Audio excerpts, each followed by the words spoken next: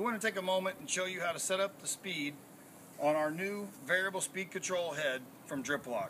The easiest way to set up your head is going to be, if you've got a bench vise, what we like to do is go ahead and attach it to our swivel. And by opening up the jaws, we can come in from the side.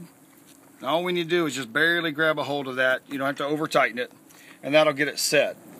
The first setting that we're going to show you guys is going to be what we would call a zero or no spin. Out of the box, we went ahead and loosened these things up as they came tight. So if you'll slightly loosen, these are called banjo bolts. If you'll loosen those up, I'm going to go ahead and walk this arm around to about 90 degrees. I'm going to take this one, and basically what I want to do is mirror them and have those things totally opposing each other. Now the easiest way, and this is why having the bench vise works really well, is if you'll get these in the vise, you can hold the arm in position while you take and cinch down the banjo bolt.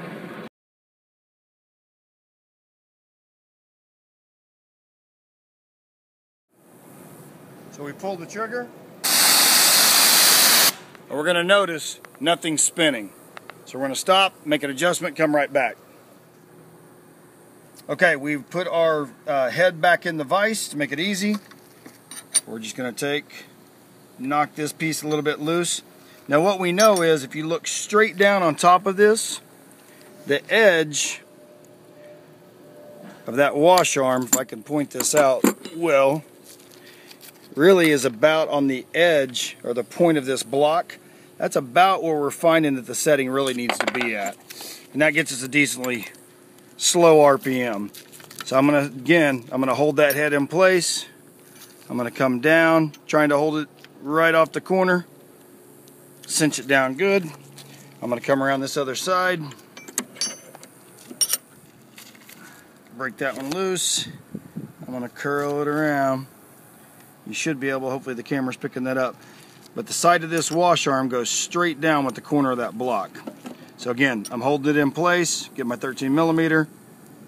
I'm just gonna cinch that thing down in place. Now we should start seeing some RPM happening.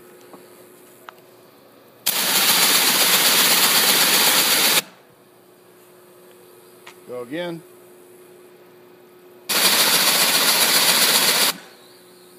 Now if it were me, I'm guessing that RPM somewhere around 200 RPM. I would think that would be perfect.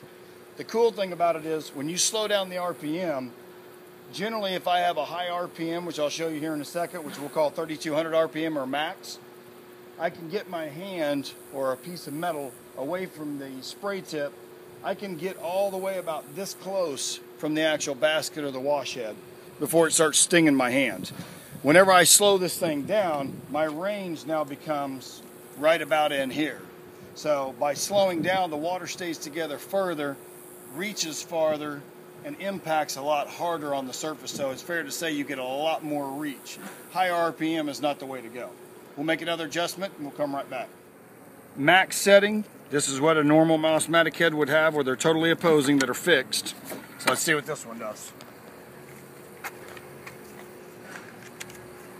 And you should get the highest pitched whining sound. We'll try and get this where it doesn't miss this too bad for the video, but.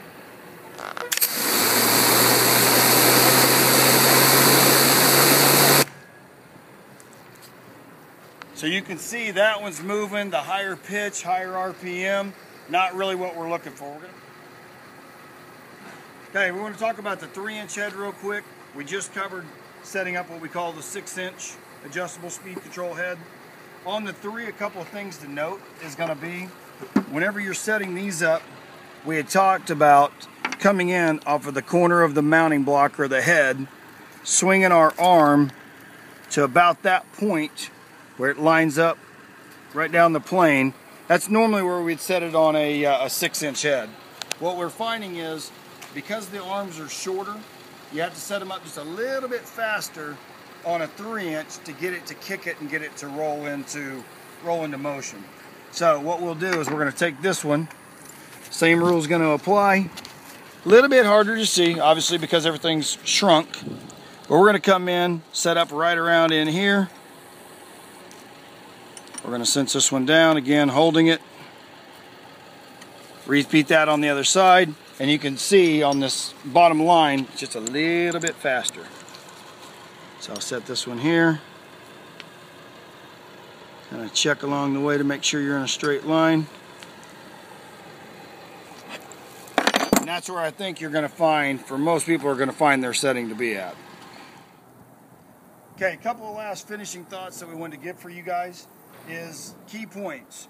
Once you get your head set outside of the basket, it's much easier to come in. If you want the exact sizes, a 7/8 opening wrench works nicely. You can use a crescent. You'll want to come in, remove your wash head, and then go to your normal install on your existing basket if you're going that direction. Another key point is all of these that are coming out on the duck spinner line are going to be 3/8. They are meant to be stuck directly on the end of a hose and used with the trigger gun at all times, or a ball valve, something to be able to shut that head down. So if you've got any questions, make sure and call Driploc Tech Support. We can get you taken care of.